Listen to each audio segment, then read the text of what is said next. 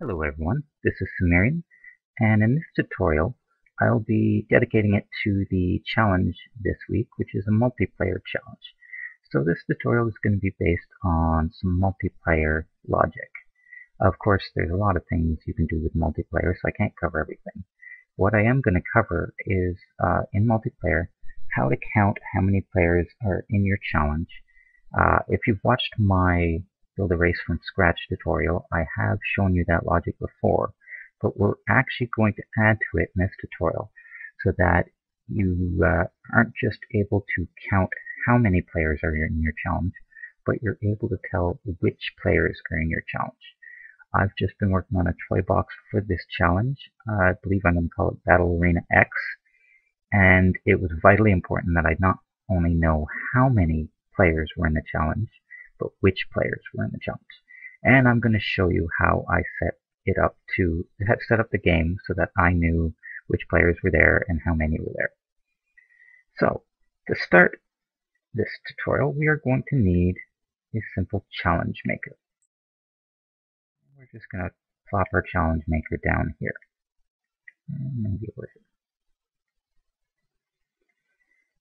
So, what we need to do is first we need to put 4 locators somewhere that we want our players to spawn. We want them relatively in a tight group.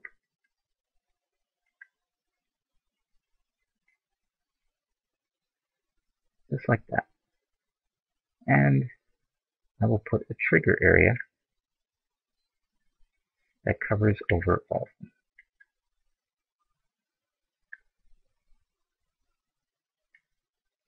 Now, I want to attach my challenge maker to those 4 locators so that each player is assigned to one of those locators.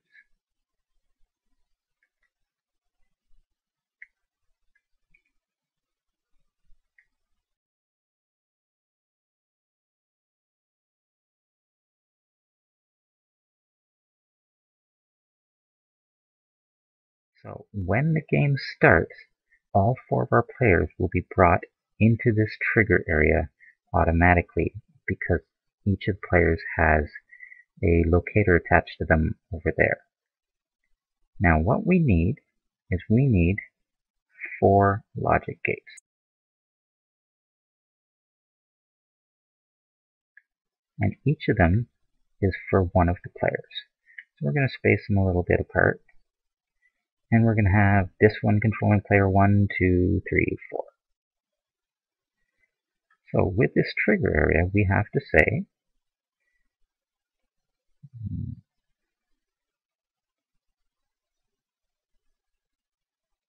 player 1 enters. We're going to send an input to the first logic gate. Player 2 will be the next, so on and so forth.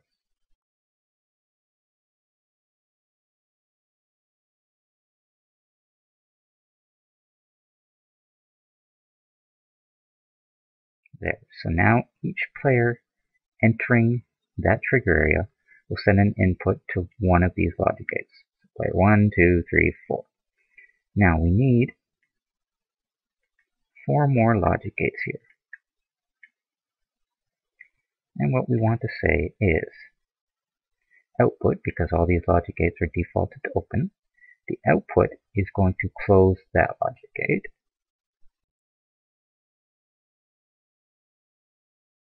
And when these bottom logic gates close, we want to close this top logic gate.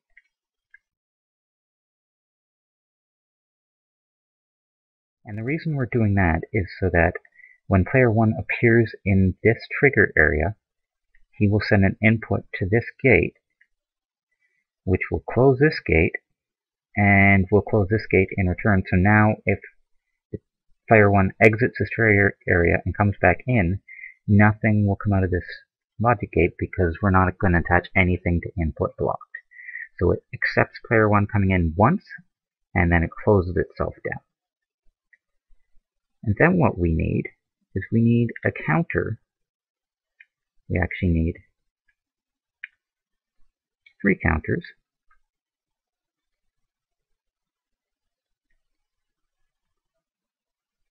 One set to 2, the next one set to 3 players, and the last one set to 4 players. So by default, the game will assume that it's 1 player unless these counters start to kick in, at which time we will know whether we have 2, 3, or 4 players. And also, because these gates have closed these gates, what we can do is if we need to know if player 1 is here, we send an input to this gate, and the input blocked will tell us player 1 is here, while if the signal comes out output, it tells us player 1 is not here. But we also have to make sure each of these gates, on the one time it outputs, it increments by 1 these 3 counters, so that we can start counting how many players are actually in the game. Now remember, this gate will only fire once, so it's only possible for him to increment all 3 of these counters by 1. And since the bottom one is set to 2, unless we get a second player coming in and triggering one of these logic gates, none of these counters will reach target reached, so we will know we're at a 1-player game.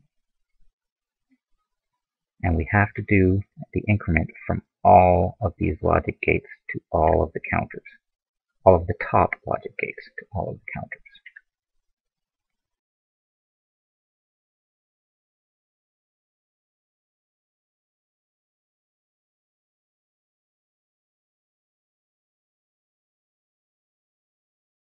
There, so now all of these counters are being fed by any player entering that trigger area, but only once because these logic gates reclose themselves right away.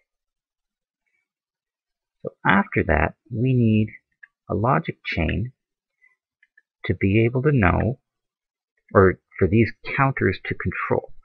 So how this logic chain is going to work is they are open by default, and we're going to use the input block to tie these logic gates to each other.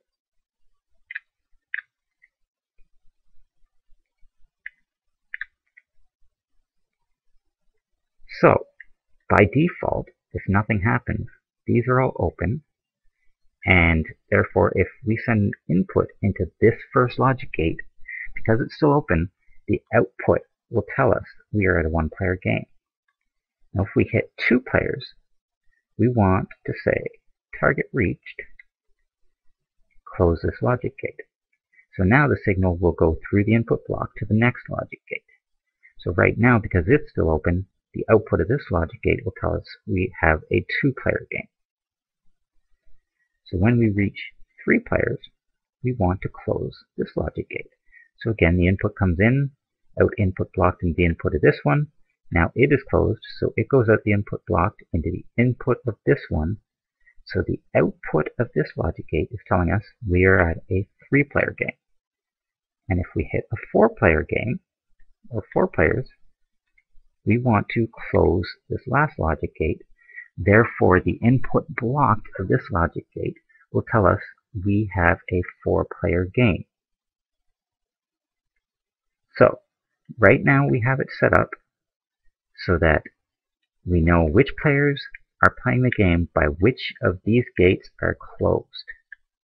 So if I send an input into this gate, if it comes out input blocked, I know player 1 is here. If it comes out input blocked at this gate, I know player 2 is there.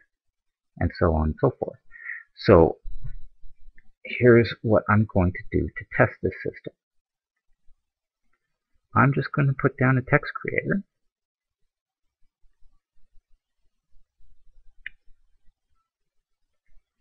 When I push a button in here, yes, I'm gonna set up a button in here. And when I push it, we're going to attach it to our logic chain, and then we'll have our logic chain tell us how many players are present. So I'll input to here, and I will output of our 1-player logic gate, display text 1,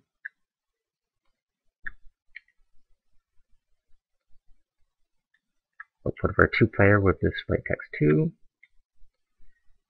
output of our 3-player will display text 3, and the input blocked of our last one We'll display text 4 for if there are 4 players present. Now, I want a second button in here.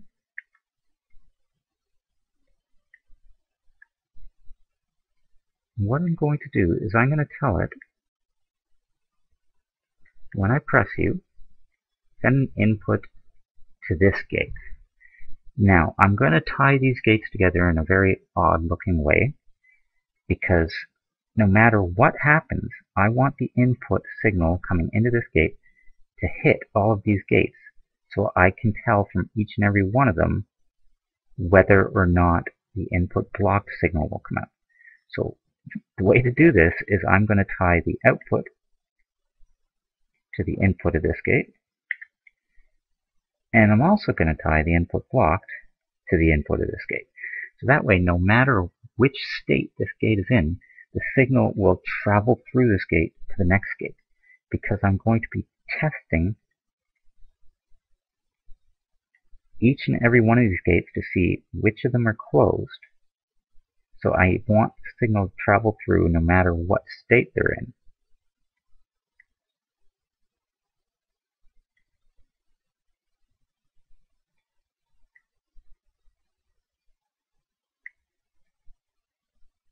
So I'm just going to put another text creator down over here.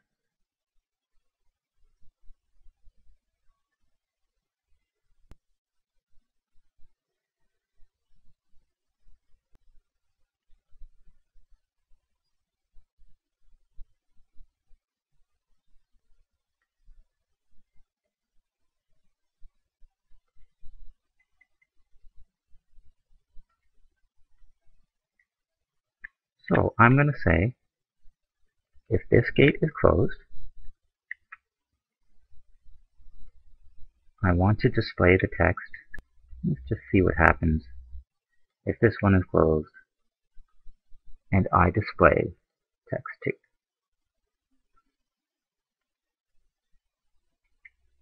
So I'm going to step on this challenge maker.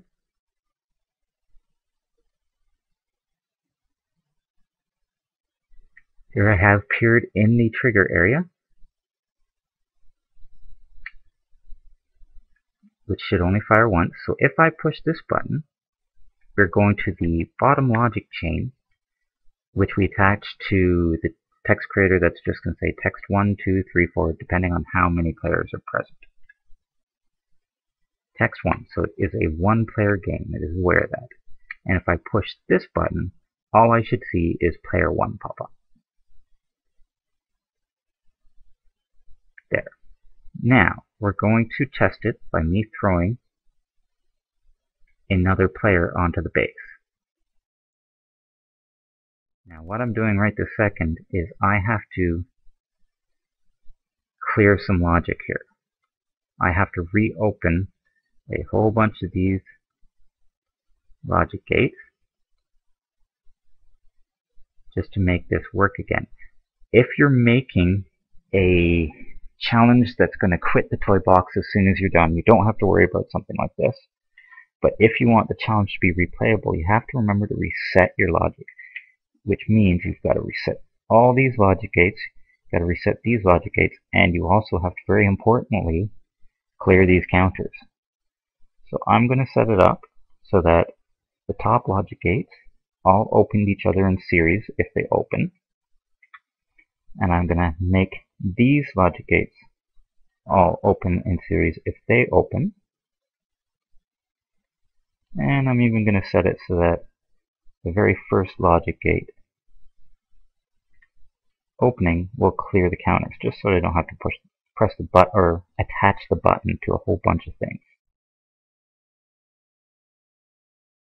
This way, every time you start the game again, as long as you ensure that at game ended, which I probably should have done in the first place, at game ended, you open this one logic gate here, your game will reset itself, or at least this logic to count players will reset itself. And we'll do that. We'll hook it up so that next time, game ended, we'll open that logic gate. But for now, I'll just push this button, which should clear all that stuff for me. And I will place a second player. So here we are. We have 2 players on the base, and I'm just going to run the challenge really quickly so we can test the final logic. They've both spawned here in the trigger area, so now our logic should know that both player 1 and 2 are present, and it should have correctly counted so that we have 2 players. Now, it's going to look like I'm running around a little drunk here with a character, because I play on a Wii U, and I'm used to playing on the tablet, so I usually play 1 player. To record this video, my capture device has a bit of a delay, and there you see it said text 2, so there are 2 players playing, but my capture device has a bit of a delay, so that's why I'm running around very strangely like this, because I'm looking at a screen with a 2.5 second delay trying to push buttons. But here, we're going to push this button, and it should tell us that player 1 is present and player 2 is present. It did it backwards because of the strange way we hooked up the logic, but it did work. So there we have successfully tested the logic. So that is the multiplayer logic for counting players. I hope this tutorial has helped, and have yourselves a wonderful day.